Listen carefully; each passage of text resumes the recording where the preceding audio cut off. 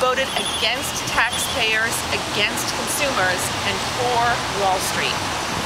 The financial reform bill pending in Congress is the public's answer to Wall Street's greed and recklessness, which cost Americans millions of jobs, homes, and untold despair.